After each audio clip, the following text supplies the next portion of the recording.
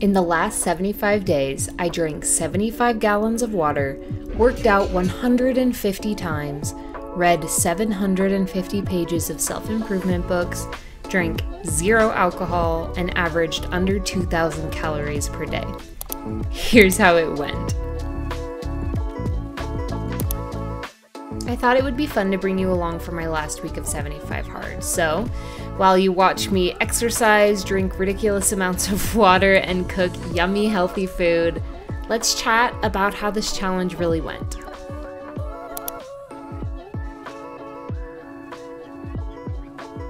For anyone who's not familiar, here's what the 75 Hard Challenge entails. Every day you have to complete certain tasks, 10 pages of self-improvement style books, a gallon of water. You're supposed to take a progress picture every day, do a 45-minute outdoor workout, another 45-minute workout, and follow a diet. Following the diet also includes no cheat meals and no alcohol. So I just decided 2,000 calories as my weekly average. One day, if I had 2,200 calories, I just needed to have less the next day, etc., etc. So that is the basic rundown of what I have spent my last almost 3 months doing. Great and adorable.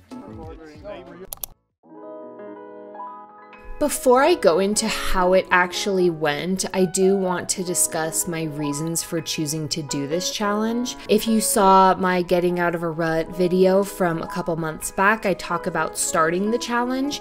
And the way that I describe it in that video is that I was really just lacking some discipline in my life, essentially. Discipline and structure. I had just gone on a 2-week vacation, and coming back, I just was really lackadaisical and not very motivated, and I just wasn't feeling my best, and I knew that I needed to shock that out of my system. So that's why I decided to start doing the 75 Hard Challenge. I've been wanting to do it for a while, but that made me actually take that step to start it.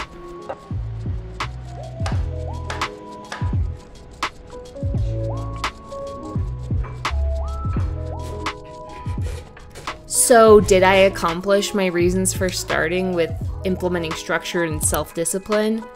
100%.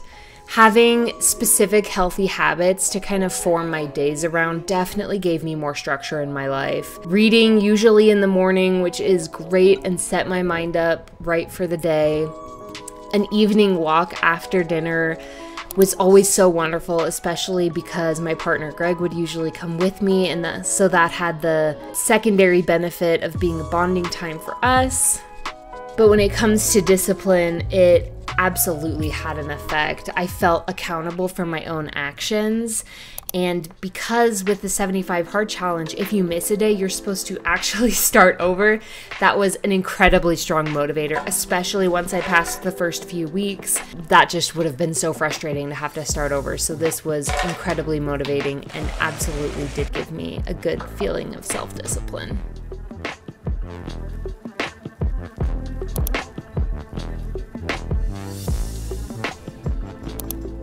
One of the big criticisms that people bring up when it comes to the 75 Hard Challenge is sustainability. Anything that you do for weight loss or anything like that, there's typically a focus on sustainability, because if you can't really make it a lifestyle, then as soon as you finish the challenge or the diet or whatever it is, you're just gonna bounce back to who you were before. And I absolutely agree with that. I think you have to treat any changes like this that you're making as a lifestyle change. So do I think that 75 Hard is sustainable for most people? Probably not. However, I was very fortunate that going into this challenge, a lot of these habits were things that I had already instilled in my life. For example, I already drink a gallon of water a day. Now that the challenge is over, I fully intend on continuing to drink a gallon a day. I find that's really beneficial. I already take regular walks because I have a dog. I consistently weightlift and do other sorts of workouts. Do I always do 2 a day? Probably not. Am I gonna keep doing 2 a day? Probably not. I do plan on continuing the sunset walk habit. I think that that was just so wonderful and so beneficial. well. I was also someone who already read a lot. When it comes down to sustainability, I think you just have to look at it from a perspective of, okay, I finished this challenge. What things are gonna continue to serve me in my life? What really made me feel good? And alter it in a way that's gonna fit your lifestyle. If you go from doing 2 workouts a day to 0, yeah, you're probably not gonna maintain those benefits. But this challenge is really a way to kickstart your habits. Then you have to continue to be consistent with them.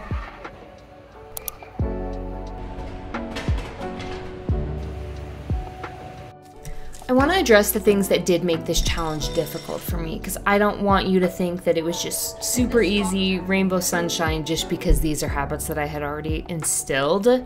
2 things that really were a struggle for me were, 1, socializing. With alcohol, obviously it's hard when everyone else is drinking and you have to be that person who's not. Honestly, that wasn't too hard for me because I did grow up in a religion where I didn't drink and I did have friends that drank, so I've kind of already gotten used to that, so it didn't bug me too much.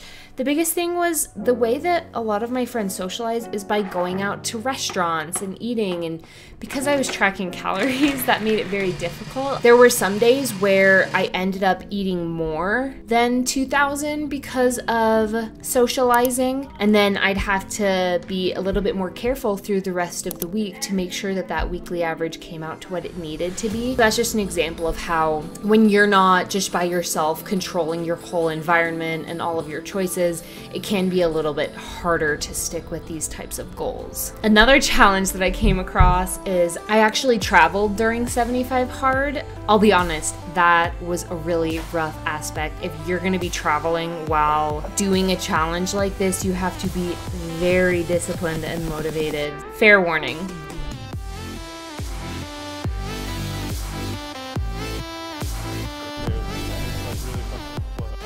So my final thoughts on this challenge. Did I accomplish what I initially intended to accomplish? 100%. I feel fantastic. I feel like it just re-solidified habits that I had already previously worked on, and it is now such an ingrained part of my life and my day after doing it for 75 days straight that I'm confident that this can really be a lifestyle for me. So at the end of the day, would I recommend this challenge? Yes, I absolutely would. Even if you're not like me, you don't already do a lot of these things, just taking 75 days, really dialing in and focusing on your own growth and improvement and physical, mental, all of the aspects of this challenge can only be beneficial. Even if you finish the challenge and there's only 1 or 2 things that you take away from it and actually implement in your life, that's 1 or 2 more healthy habits that you didn't have before. So if you're watching this video and you're on the fence about whether or not you want to try 75 Hard, go for it. Worst case scenario, you can stop early, but you'll never know if you don't try.